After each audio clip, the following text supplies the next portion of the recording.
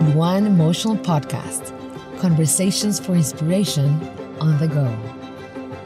We offer on-the-go inspiration because our whole heart is set on beauty and our best bets are set on art.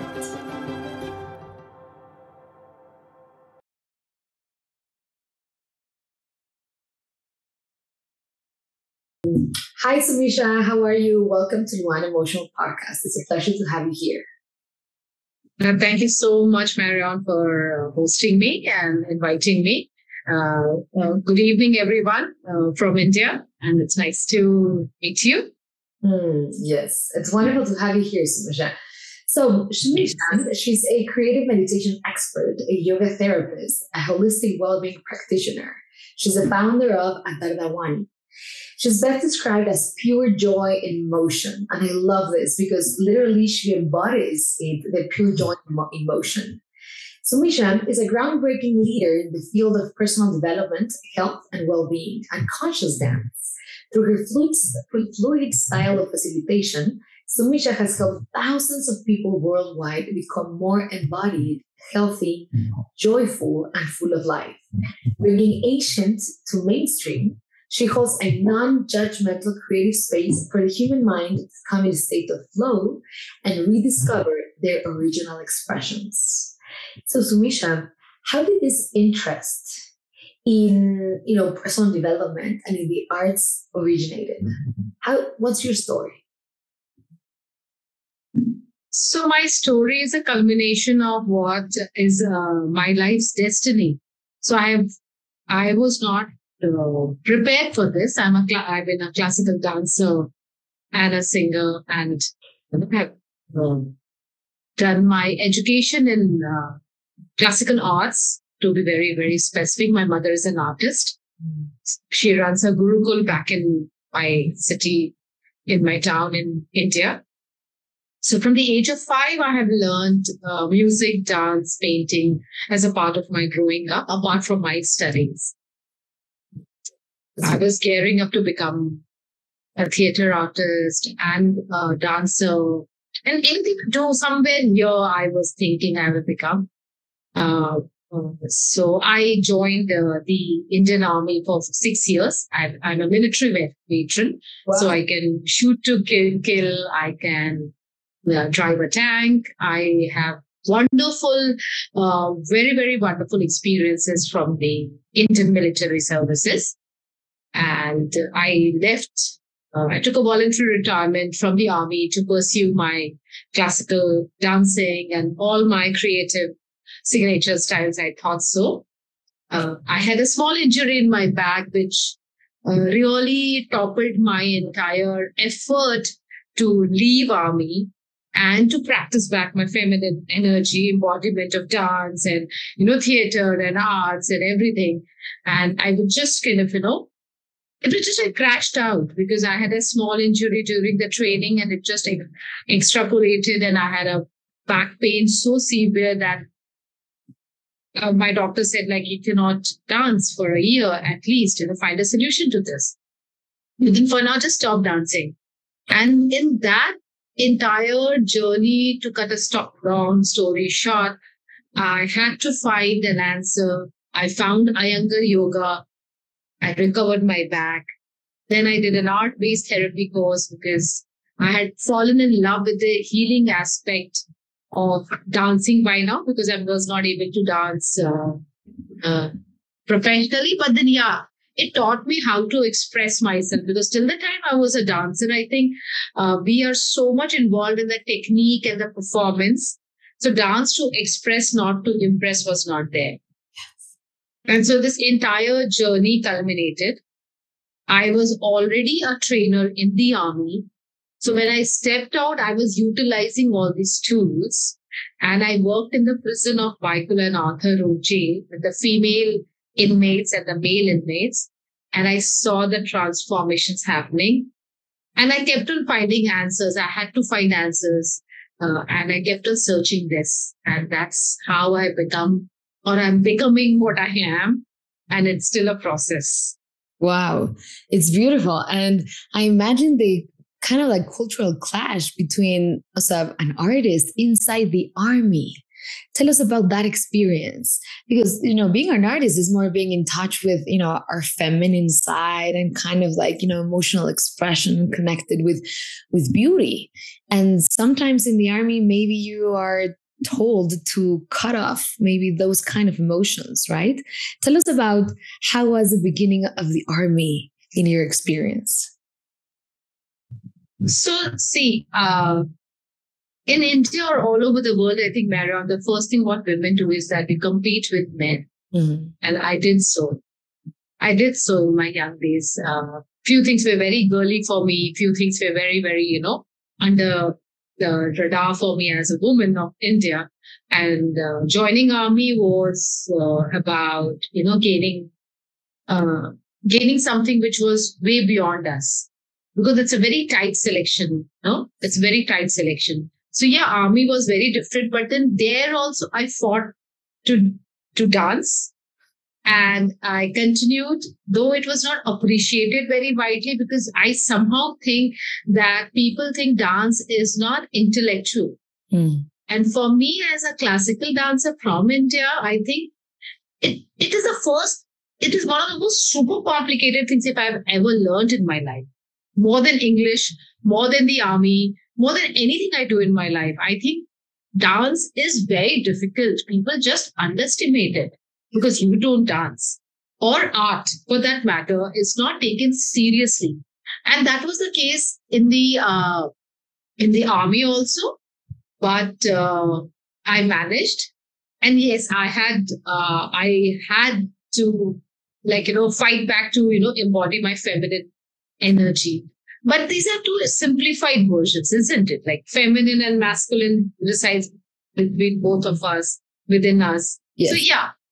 In a very, very conservative format, yes, I had to embody my feminine energy in its full beauty once I came out of the army. So yeah, it was a radical experience of my life. Mm. It is. Till date, it has its effect.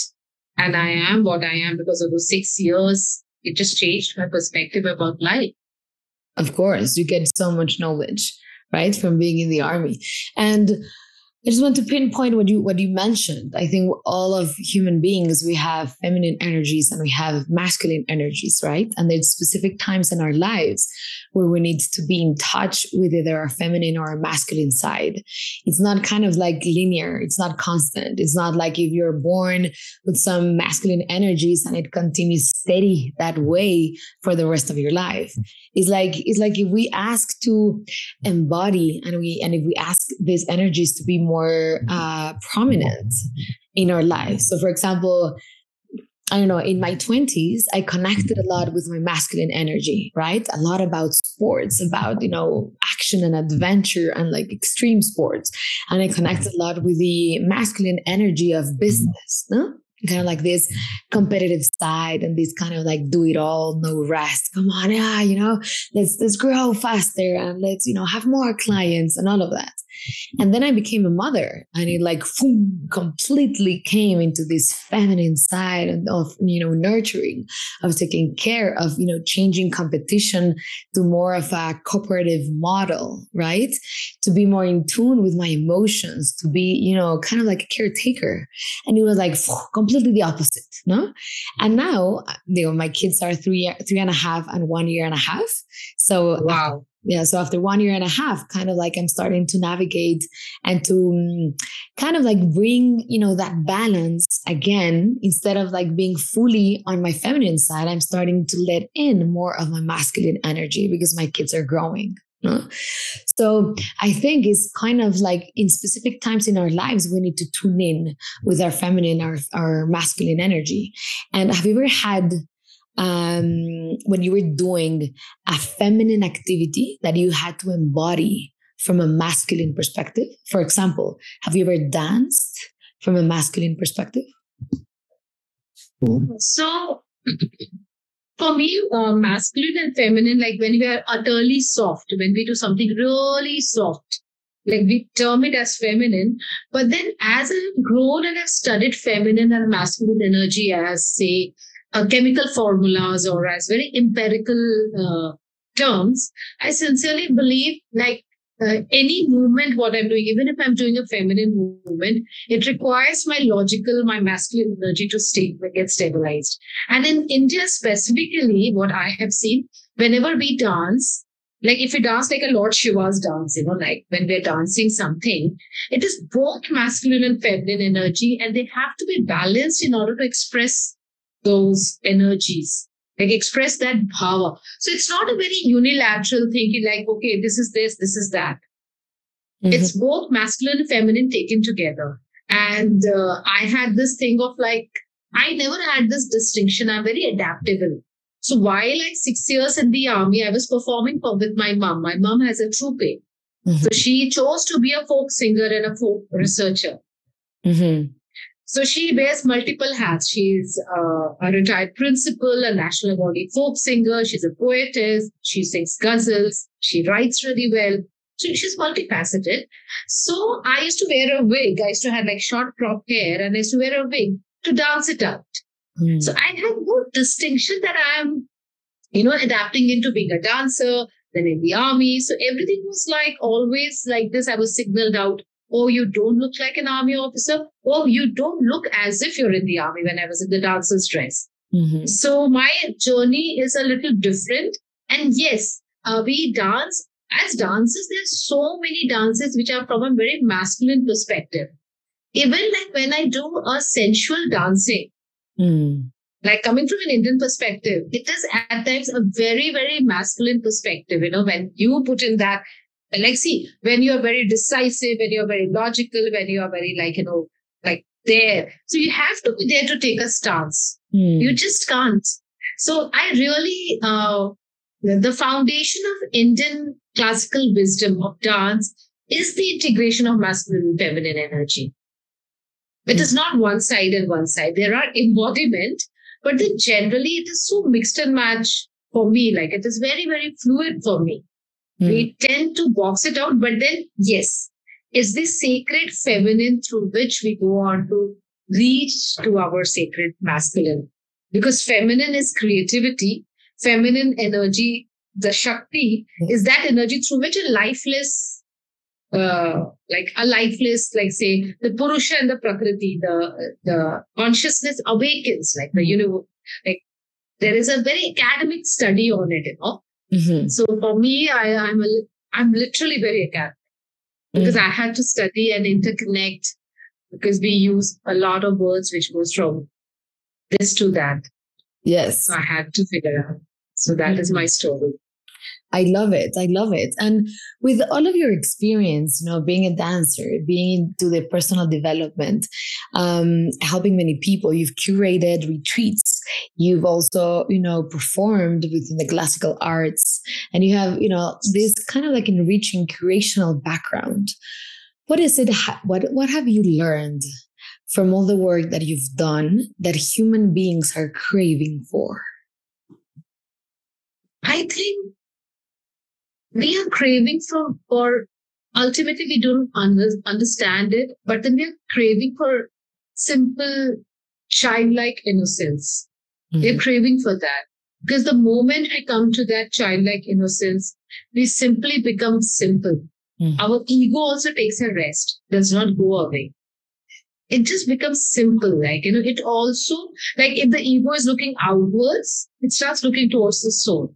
So it becomes a little more subtle and subtle, and then only you can appreciate the word or beauty of life. Otherwise, it's just an intellectual process to imbibe something and relish. To relish, you need to pause, you need to slow down, you need to be simple, you need to be kind enough, and yes, for me, I think humans, this is what they should be looking for. And meaningful connections. I think there has been too much of focus on passion. Pursuing your passion. I do not come from that school. I have burnt my fingers pursuing my passion. And I sincerely believe there is one more philosophy of life that with compassion, you should take care of your passion of your life. But then the main aim is to have a fulfilled life. You don't have to necessarily keep going after it, like, like generally it's thinking that, like, for example, I'm doing a job and if I'm a photographer, so you don't necessarily have to leave a job to become that photographer. Yes. Like, you know what I'm trying to say? Like, I can remain in the army and still be a creative dancer, still become a creative soul. That also is an option for a fulfilled life, to keep on, pursuing my slow life, So there is a whole lot of focus on, we need to have a slow life. Totally. And I think if we observe kids, we understand and we learn a lot from them, right? First of all, Yes. Kids, how we all learned walking is by falling down. And we fell many, many, many times before we started walking, right? And nowadays, if we start a business and we fail, then we get with an identity of failure, right? It's not like if we fail and get up as easy as we were kids. And I agree with you that also needs to change in becoming more simple. Another example, for example, is the joy and the presence that kids have.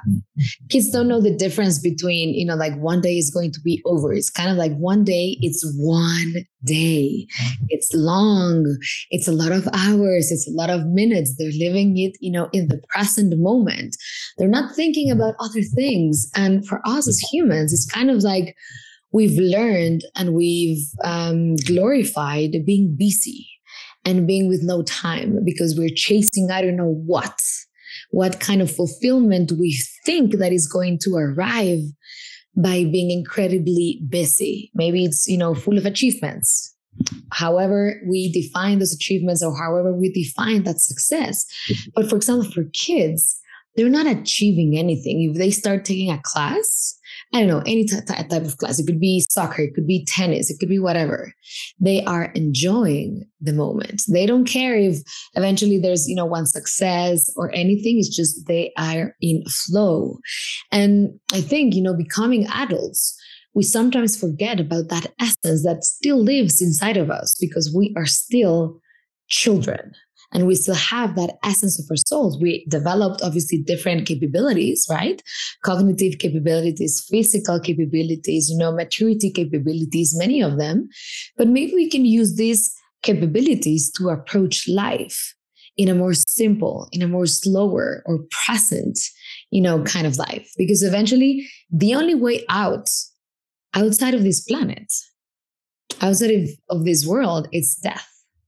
So what we make between birth and death is what actually is going to fulfill us, right? Right.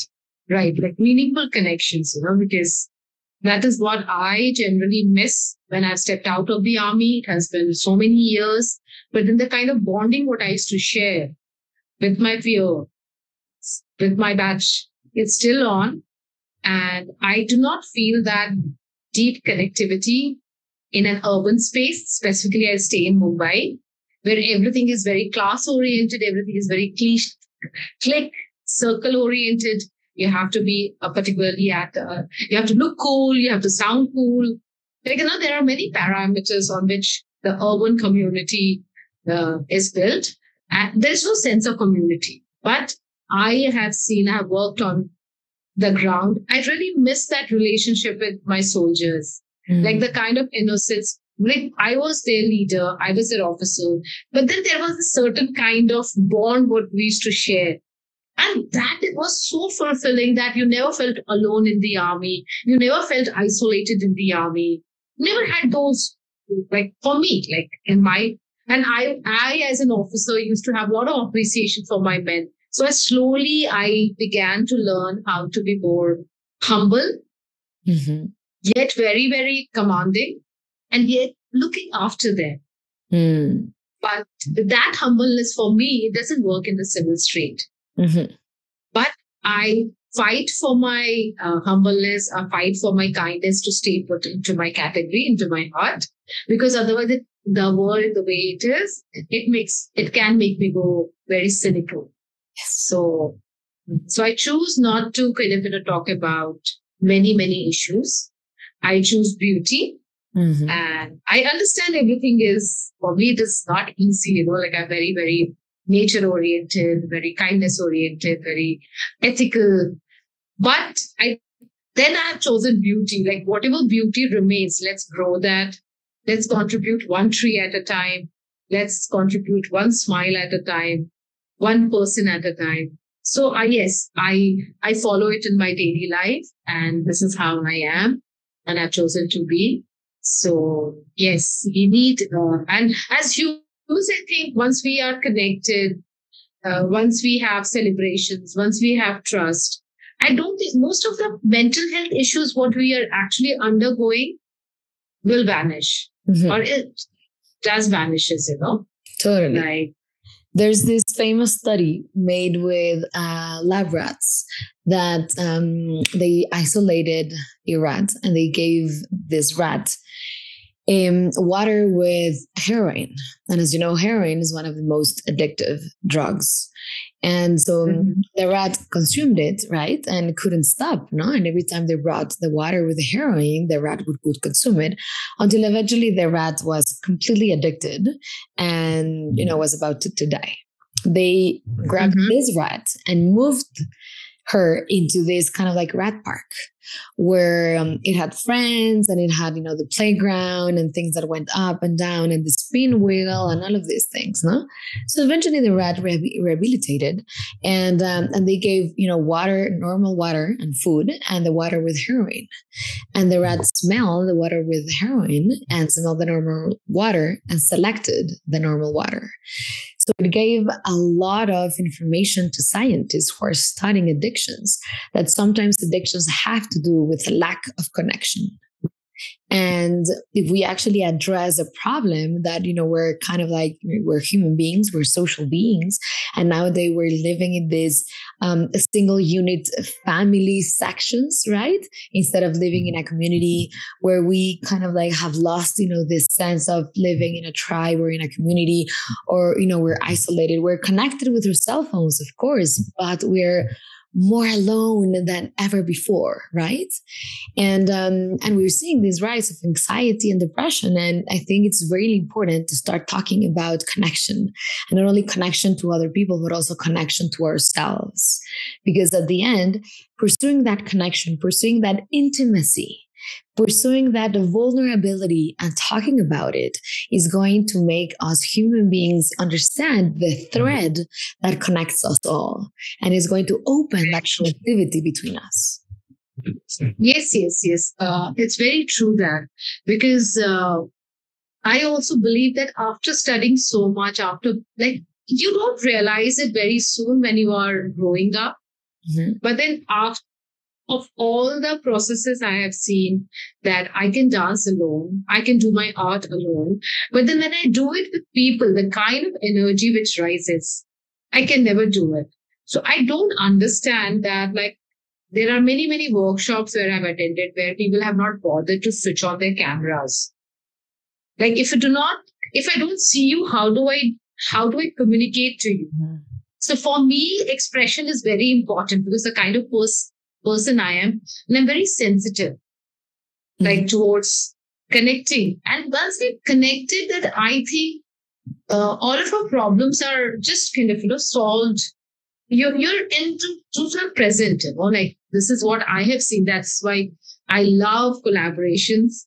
I love to co-create, because you know what, like what I have realized, people say you have to do this, this, and this. Like as a healer, as a researcher, I'm already donning 3 caps. Healing is very time consuming and energy consuming. Therapy again is very time consuming and energy consuming. And I research. So 3 things gone. And the 4th thing, I have to, to take up my workshops and, connect people. So just wondering why do we do everything all alone? Why can't we connect together and then co-create and collaborate? Because that means you're burning less as a person who is into wellness yourself. So most of the time, the way it is everywhere, we tend to preach more than we're leading by example. It's very difficult to be today in this world to be connected with yourself and with the community and with the universe. Practically, theoretically, everything is easy.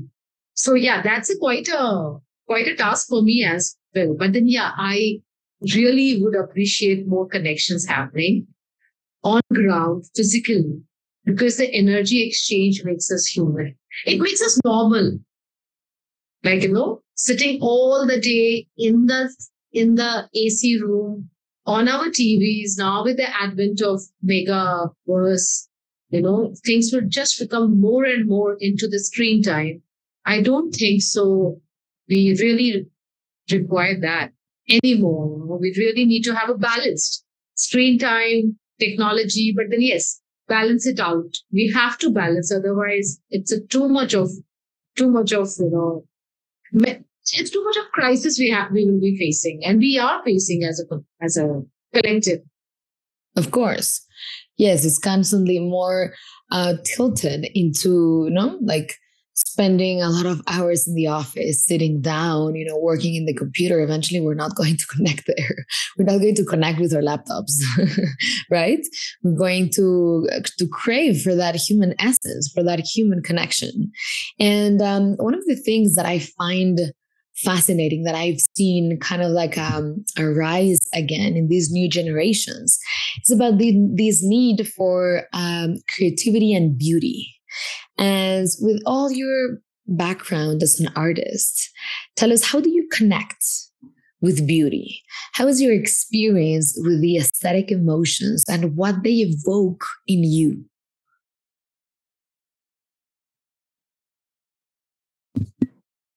I lost you. Sorry, I think you're in mute. Yes, sorry. For me, beauty is resilience. Like the beauty of life is what inspires me to get back on my feet and start doing what I'm doing. Like beauty is that eternal sunshine, which is the abode of our soul. And Saundarya is called in Hindi. Saundarya has so many aspects and specifically coming from the Indian aesthetic wisdom. Beauty is the ultimate, like beauty is that mystical consciousness which actually, showers us with the love we crave for, or the grace we are craving for. With beauty comes gratitude, and with gratitude comes grace. Like, I love it. Without beauty, we cannot command the grace also, because only when we look at the beauty of life, then we start appreciating those small little things. And then that gratitude comes in. Of course. Like there's a feeling, which comes from inside out. Please repeat that, because I think it's so important that it deserves people to listen to it for a second time. It's so important. Yeah, like so with beauty comes the feeling of gratitude from inside. You feel teary-eyed, you feel ecstatic, you feel also with that beauty of a relationship which you had just kind of, left for some reason, if it was your fault. You understand the beauty of that relationship, which was intangible. And that is how you learn. And I think human emotions, if they are veered towards beauty, then me and Marion shine together. Otherwise, it's if you do not appreciate beauty, then you will be possessive, you will be jealous, you will always be angry. Beauty gives gratitude, and from gratitude comes grace. And in any culture in the world, grace cannot be commanded. It is showered or it is blessed. It's a blessing. We cannot command it. Yes. Neither while that is practically I have seen, like that grace is inside out, or something just happens and then it comes to you. So yes. It's kind of like this connection with our higher essence, right? When we are immersed in an experience of beauty, when we are watching a musical performance, an artistic performance, when we're watching a beautiful person as well, when we're watching nature, it's kind of like these moments that take our breath away, and these moments that kind of like helps us, kind of like dig them deeper and really appreciate what life is, and obviously feel gratitude for what it is. But I think beauty has differentiated, humans with other mammals because we have the ability to create beauty, to appreciate beauty, to observe beauty, to connect with beauty. And it's kind of like this invisible thread in a sense that's all around us that, is there, waiting to be connected. And sometimes, we have different priorities or different values in our everyday life and we forget to connect with beauty. But there's, beauty in just watching a flower. There's beauty in, watching a cub. There's beauty in just staring up in the sky or just, staring at the top of the tree. And there's beauty. We have the ability to create beauty with our arts and crafts. So we are artistic beings from our essence. We are born as artists. And many people here in LUAN, they tell us, like, for example, from all the LUAN live sessions, from the podcast sessions, from the Show Your Fire art gallery exhibition that we did, a lot of people have kind of like this sense that they are not artists, that because they do not either draw well or sing well or dance well, then eventually they are not artists. And being an artist is about focusing on the creative process, on the artistic process, but not in the end result. There could be many museums around the world and many art crews around the world that focus on the end result. What is the masterpiece that you've created? But in LUAN, we are really focused on the process that made you create whatever you want to create, and especially the emotions inside that process that are going to get you there. And we know that the creative process is not easy. Sometimes we have the deliciousness, the blissfulness that a moment of inspiration can bring when you've created an amazing paragraph for your book, when you've created the best lyrics for your song, when you've created the best movements for your dance. We've all felt the deliciousness of being completely immersed and connected with inspiration and beauty. And also we have the duality of that. When we have the paralysis analysis, when we feel a blank page, when we know where to start, when we're frustrated, when we want to kill everything and just, throw it out of the window. And those parts are also an essential step for the creative process, for being an artist. What have you done in those experiences when you felt that you were stuck, that you were frustrated in the art that you were creating?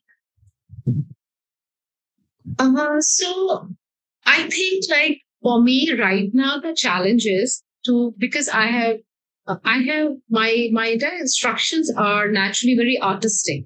My sessions are also very layered. Like, it is automatic because I have learned so many modules that I feel like if Marion is moving in the process, she comes to a state of flow. So she might as well write a poem for herself.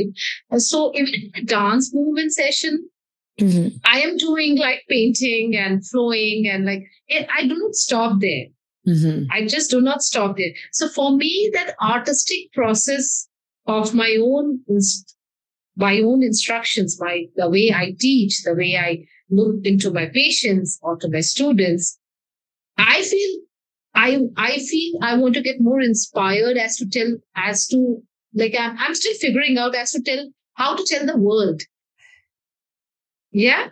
So I go out, I leave it, and then I seek divine help.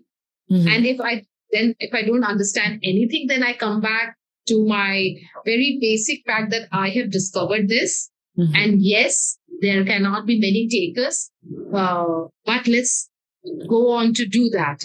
It's the ultimately come back to that question, even if you're stuck with something. And when you're stuck with something, I think going back to nature is and doing nothing for a while. Just trying to take your mind off it, like something get inspired and something just comes into that heart. And of course it's always, I think it's with everyone, like the flow comes and I have to sit. And at times the flow is not there no matter how much you sit. So this cues I have been diligently taking, which is not so business-like. Yes. So you have to stop everything else if that day you are flowing. So yes, I'm managing to, manage my masculine and feminine in this thing when you are inspired, not inspired. So not to berate yourself, not to be harsh on myself, Yes. because I think that is one thing which I'm still learning. Of course, such an important topic. How do we treat ourselves with more self-compassion? It's quite difficult because we sometimes tend to be more compassionate with other people and we tend to be way tougher with ourselves, right? Maybe we kind of like dismiss or forget, I don't know, somebody else's action and something that we did, we're there kind of like, all the time, being mad at ourselves because we did X, Y, and Z.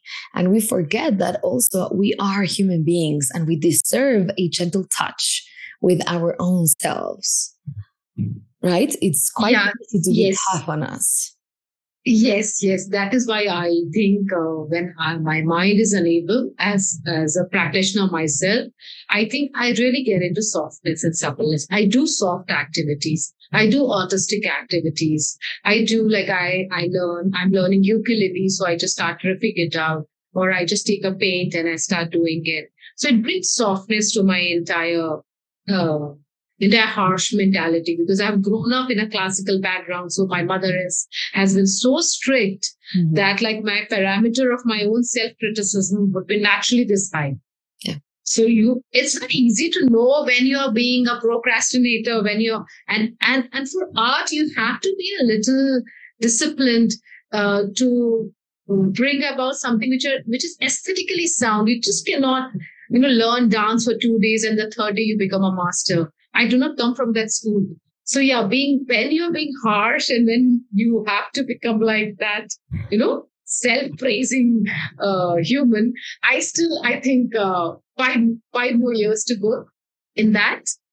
But I'm learning to kind of, I've also learned to kind of, appreciate my own beauty inside out to what I have been endowed with.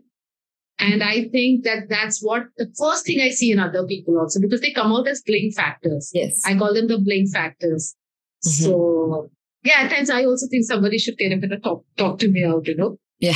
Like when somebody really appreciates you, it really means a lot, And then you also when you do something via art or through something, that small little thing, like the way when I cook with full dedication, and slowness, the food comes out in a very, very, it just surprises me also. So I feel very, kind and happy and, about myself. So being harsh, and that balance is quite an evolution for everybody, I think. So as an artist, it's quite a challenge. Of course. And we're reaching this point where eventually there's more information, there's more studies about, self-compassion, about being harsh with ourselves. And I find it interesting that I want to ask you, Sumisha, is there anyone near you, or it was maybe yourself, the person that guided you through this kind of like self-compassionate journey?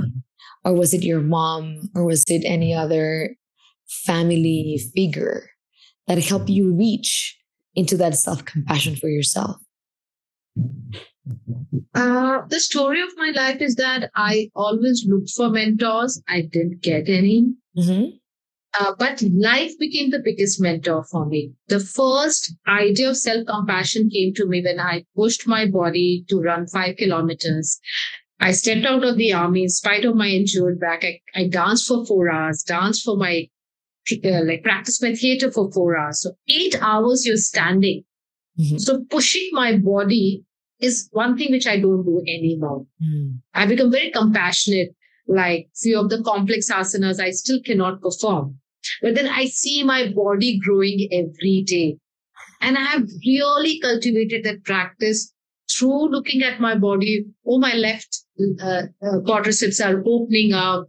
No, I'm healing. My back is getting, stronger day by day. It has been 9 years, but then believe me, healing is such a slow process. So that is how that self-compassion came.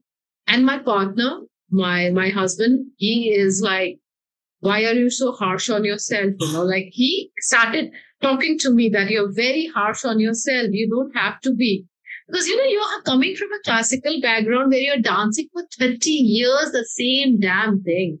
and still you're not ready to go out and conquer the world. Just imagine that is the mindset we have been drilled and we have grown up with. Yeah. So yeah, I think my life and my partner, I think I'm very, very happy to, he actually brought this thing into my like work in front of my eyes, that you can be, if you tune it right, it will become a weapon for you. Yes. So yes. That's beautiful. The type of, teachers and masters that come into our lives to teach us something really important that helps us, see the mirrors of how we are treating ourselves and who we are. So chapeau for your husband, helping you to see that treatment that you're doing to yourself. And I completely connect with you in a sense that in my personal experience, it happens exactly the same way.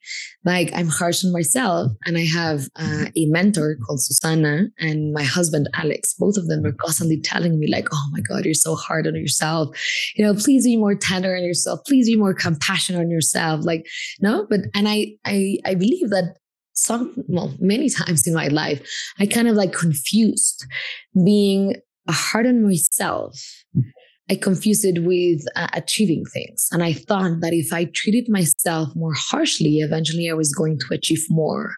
I was going to address more, have more, conquer more. And sometimes it doesn't happen that way, because sometimes we're driven by fear, which is kind of like in my first experience. And sometimes then we eventually change to be driven by love and driven by the heart. And when we change to being driven by love, everything is more tender. Everything is more soft, but fierce at the same time. So yes, I love this, soft but fierce. Yeah, that's my thought process also, because see, it's just my life. Like I've just been getting trained all my life. So like yoga, army, drill, fighting, dance, singing, theater, music, you name it. And I've been trained in it, like, specifically what to do. So my world revolves around it. So, but, when I was a dancer, everyone expected me to perform really beautifully. But now I ask people to feel it beautifully and then understand the techniques, then understand the skill sets. So with love, when we start doing it, we really achieve the end result to begin with. It gets imbibed in ourselves. For example, if I have to become really soft as a Naika, as a heroine, well, I want you to feel soft as a dancer. But if I'm not talking from a love perspective, like the inside love of that softness to crack this, it becomes a performance pressure. You don't know as a child, you don't know as a teenager how to, show the various kinds of love. But this is very, very applicable for me in all my processes, even in my prison.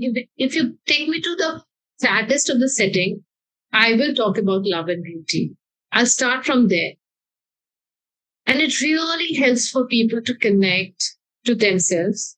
See, if we do not know something, you have to be very slow and loving to the other person for them to imbibe that, whether it's culture or a skill set or a habit to go.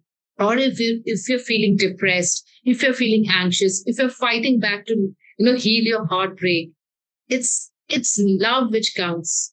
Everybody needs love, and love is that portion which inspires us to, work every day on our negative habits or something which is, drowning us. We understand that.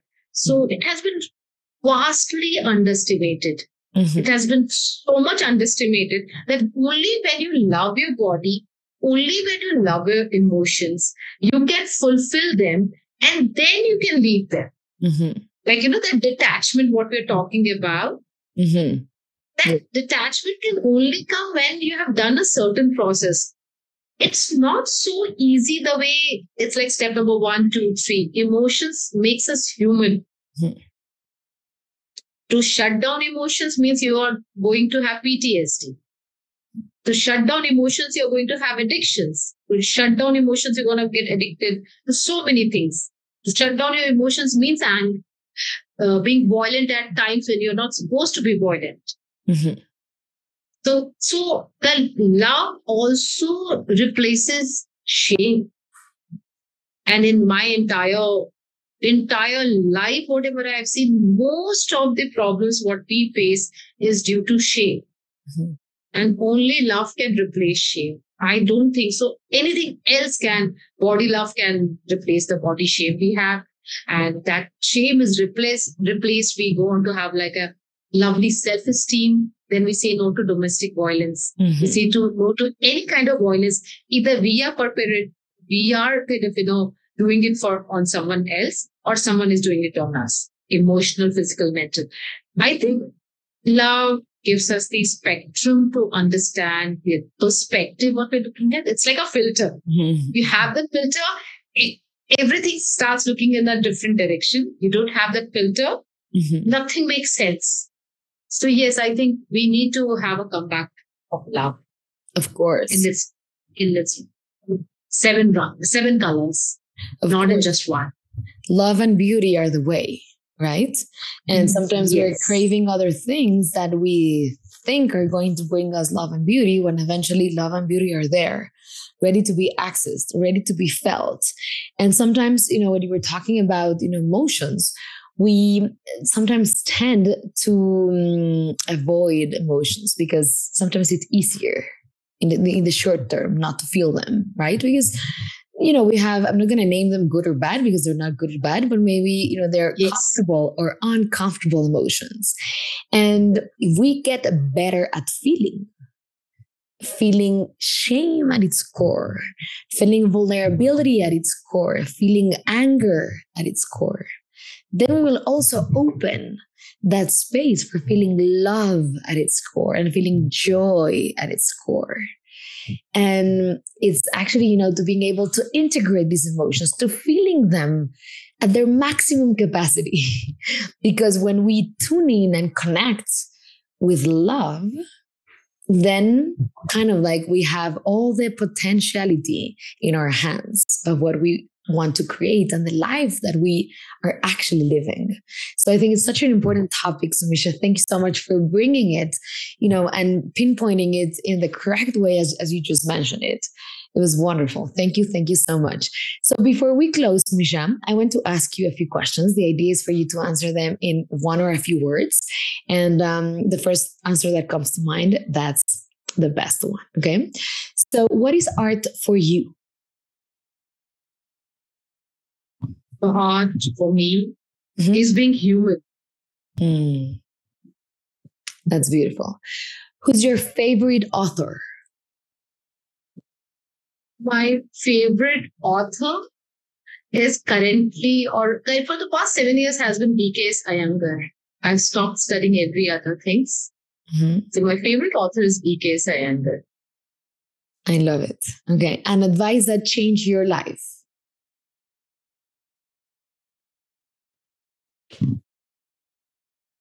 There are many advices which has come to me. One thing which changed my life was like courage is grace under pressure. And it was given to me by my ex-boss in the army. And he said, like, if you can smile under any circumstances, you're a very good officer. And courage is grace under pressure. So when I'm under pressure and start being so stressed out, I remember that line and again, get back to being graceful. Graceful. Like you cannot fight pettiness with pettiness. Yes. Courage is grace under pressure. I really like it. I love that. The best quality in humans? They're wonderful. Like they have such amazing, they have limitless potential. I still wonder at humans and like how much they can do. Like by these two hands, like the mentalist, the cyclist. I am still amazed at what all humans do in their lives, like in different parts of the world, 7 billion, all of us.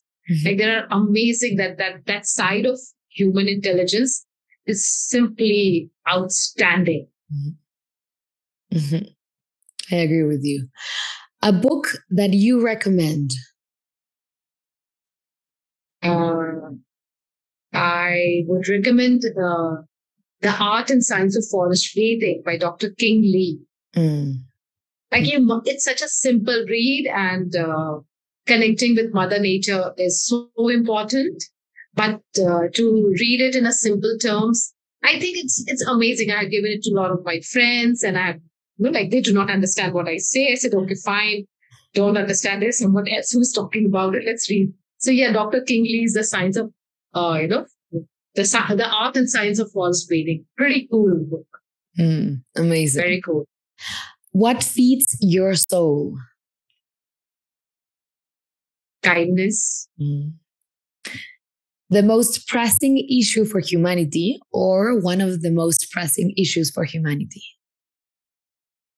Isolation and loneliness. If humans can agree on this, you will be very happy. What would that be? Being sustainable. Like together at one go, that like if you build one building, let's plant 100 trees around it. It should be a part of the system to have the technology and the nature going together. I think I would be really happy because I love the technological advances. But then if it was not extreme, it was in sync with the beauty of Mother Nature. I don't think so there was any harm in being like high rises with terrace gardens and like vertical gardens, and you sustain it like by being creative, like getting out ideas which are fabulous, which gives you money, and it is not like this mad rush right now that we're looking at this. Two extreme sides, I still don't understand it. I have grown up so much, but then I still don't understand it. Like, okay, I am not able to pay those. I don't have that headspace for $1 billion money and all. But then I sincerely feel like, like with money and power, why can't we just marry the two sciences together? Like, we are just enough to, yes. Make underground tunnels and go to the space, and we just stop this environmental disaster, what we are doing with. And it is a disaster because we can see it, and for future generations, it is not good. For us, it's not good. As a collective, it is not good. I don't understand why we are making our lives difficult. You know what? We are the only species who knows that we are going to die. Rest of they don't know. Like they have a feeling, but then they do not count their numbers. Then, now I'm 60, I'm 70. Oh, I've grown old. And like, that kind of thing. So yeah. Yeah, we have made, as a collective, we have made our life harder. Totally. When it could be easier, no? What would you like to scream to the whole world? Let's dance. It would be amazing for the whole world to be dancing. Yeah, once we dance like together, we come together. That's the power of and dance like this, just biorhythmic, like just simple dancing, not much of like fancy steps and all, just synchronized, like coming together. Totally improvised, kind of like flowy dance, no? Whatever flowy, synchronized, most connected with. Amazing. And the last question: what is it that you have lived and that no one could miss experiencing? Army life. I'm sorry? I think army life and dancing with strangers. Army life and dancing with strangers. I love it. Yeah, I have started dance parties. Like whenever I dance on the beach, everyone joins in, and I've seen that like just people come and join, and it becomes a big circle. So yes, for me, I would be a little different because I just dance out of nowhere. So I don't know. I just accepted myself like that. Yes. I love it.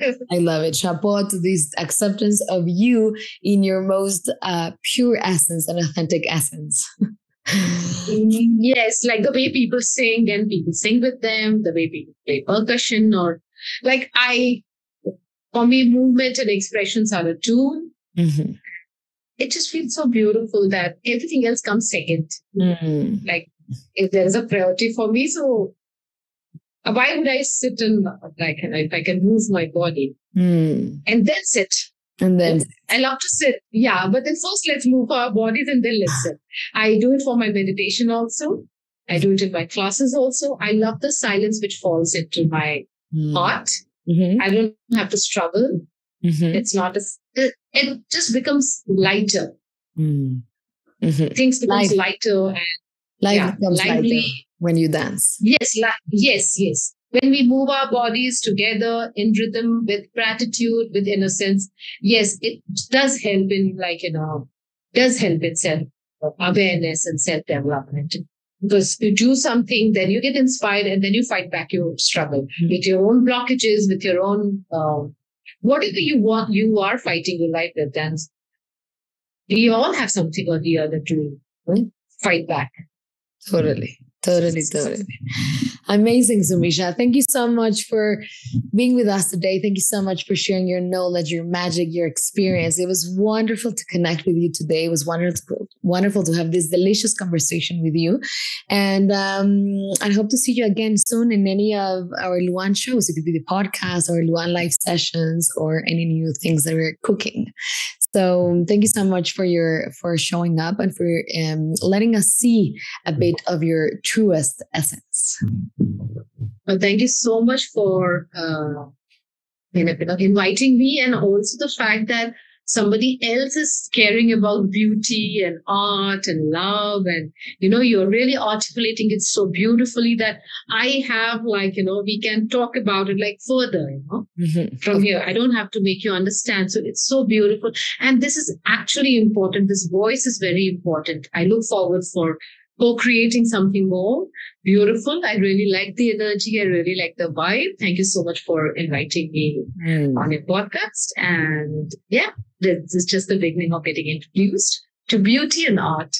Exactly. And by the way, art wisdom of India is gorgeous for women. So that is why I do what I do. It's amazing. It has so many shades and so much of, it's such sensual energy there that I can't tell you. And it's so well defined, how very precise, scientifically precise, mathematically precise.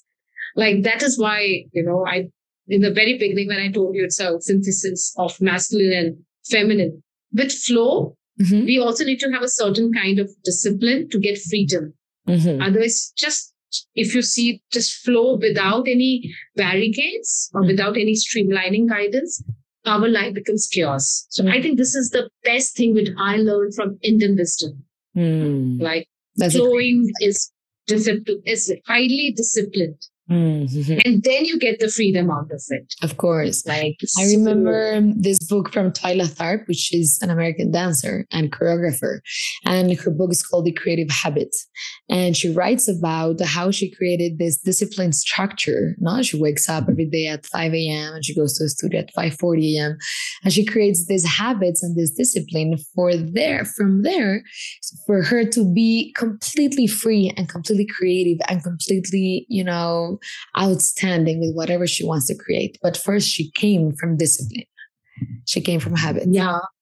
No, I also learned it because for everything in life, I have discovered this meditation. But I do my own processes. I make my own modules, from my gurus, what I've learned. But then I ensure that they are simple enough to be understood by any woman or any human who has not come from that background. So to be creative is to be really disciplined in order to get tangible results. So it's as Buddha says, the middle path, the aesthetics, the philosophy of beauty of India is also middle path. And this philosophy really touches me because when I used to do Buddhist methodology, I still find it a little dry. But then when I look at from my beauty perspective, they both are talking the same thing. Yes. So I'm okay, Lord Buddha is also talking he is not talking, he's also talking about the Madhyam Marga, the middle path. And to gain that relishness in our life, it is a middle path. So a little bit of discipline, a little bit of flow brings a lot of freedom there. So yes, this is the area I'm exploring with my every work. And I work in a very disciplined manner to bring that simplicity in that applicability. It's not easy. It looks easy because I have undergone, made it like I really break it up to, be really simplified for people to grasp it. Because we are not always working with the artists. We are also working in mental health, addiction, infertility, lifestyle problems. Yes. So it is but then we really need beauty and art to be married with yoga, the philosophy of yoga, the philosophy of mental health. It really helps. Yes. It really helps. So all the best to all of us. Yes, all the best to all of us. And it would be amazing to dig on deeper on these topics of aesthetics, aesthetic philosophy and beauty. Maybe we can do another episode soon. Bam? Yes. Thank you so much, Sumisha. Thank you so much for being so enlightened and so aware. And thank you for, inviting me over. Thank you. It was a pleasure to have you here in LUAN Emotional Podcast. Thank you so much. Same here. Thank you. Want to keep the conversation going? LUAN, the world's first emotional museum, designed a global online experience to inspire and explore. Follow us on Instagram, YouTube, Telegram, and visit our site at luanmuseum.com to engage creatively.